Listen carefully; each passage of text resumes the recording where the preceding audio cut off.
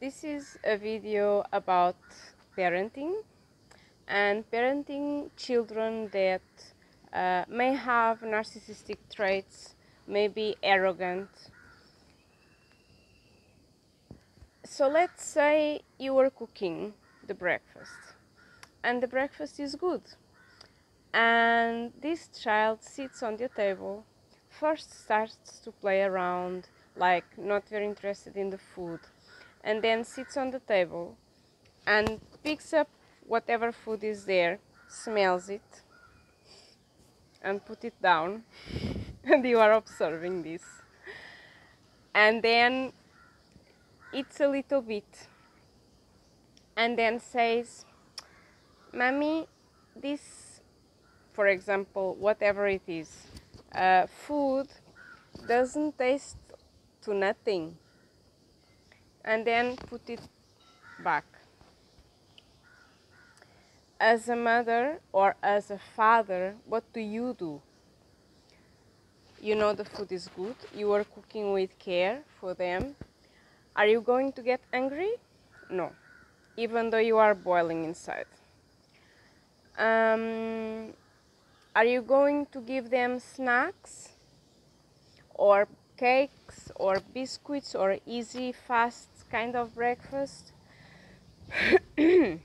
No.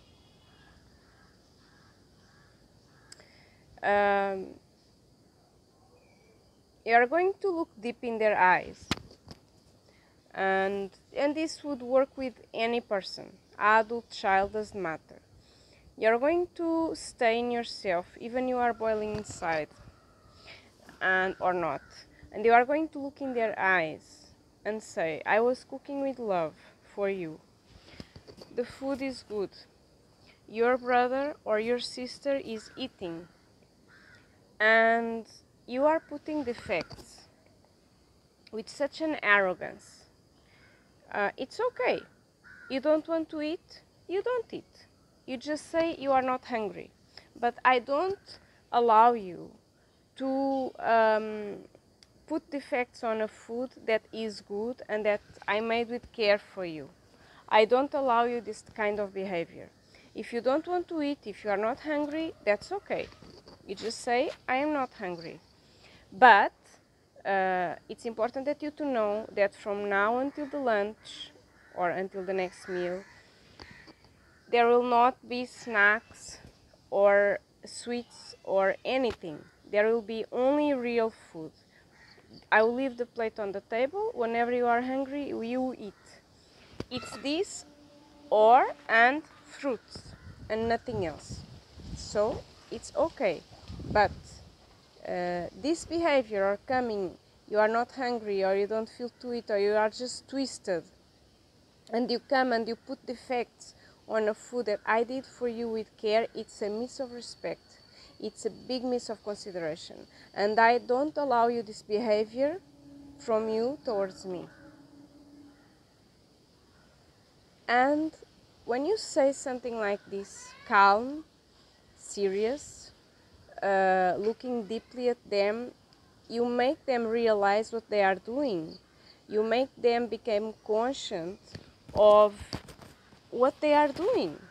You know, because independent if it's a child or an adult, when they start to have narcissistic behavior or arrogant behavior, you are not going to scream with them or boil. You have to bring awareness of what the fuck are you doing? You know, what shit are you doing? You know, no, this is not the way. This is not how you treat people.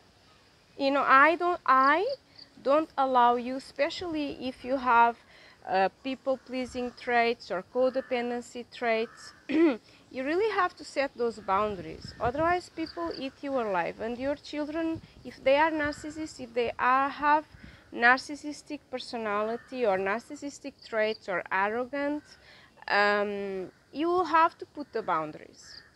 Independently of who you are, is your mother, your father, your child, your partner, doesn't matter. You know, it's a question of self-respect. And it's a question of bringing awareness to the other person or the child that, no, what you are doing is wrong. You know, it's not like this that you treat people. This is a miss of respect. It's a miss of consideration. You understand? So also don't let the child manipulate you into doing whatever. No, they are testing you all the time. So then what you do? Oh, okay, you can eat this piece of cake. Okay, some days maybe you can have, maybe you are more soft or whatever, but like when the child comes with this kind of behavior and you see in their face they are twisting, you know, they are in the wrong side, in the dark side, you can see in their faces. You bring awareness. You think, no, you don't do this with me. This is not the way, because this, and that. You say the reason. You explain, and you, when you are calm, not screaming, talking in a low tone of voice, very calm, but you explain what is going on and what they are doing, and that is wrong. They will, oh, and maybe they will say even, I'm sorry. And they say, okay, I'm not going to do. Maybe they will do again, but it's the boundary that you set. It's a boundary that you set.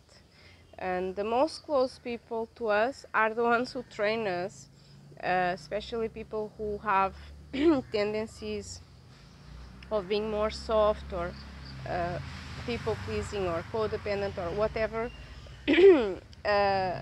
to actually train us to put some boundaries. And also, like, it's education, you know, you are raising your child, so how you are going to allow this child to be in the world with other people when they become adults, you know, is this awareness we have to bring to our children. No, it's just to give a touch, you know.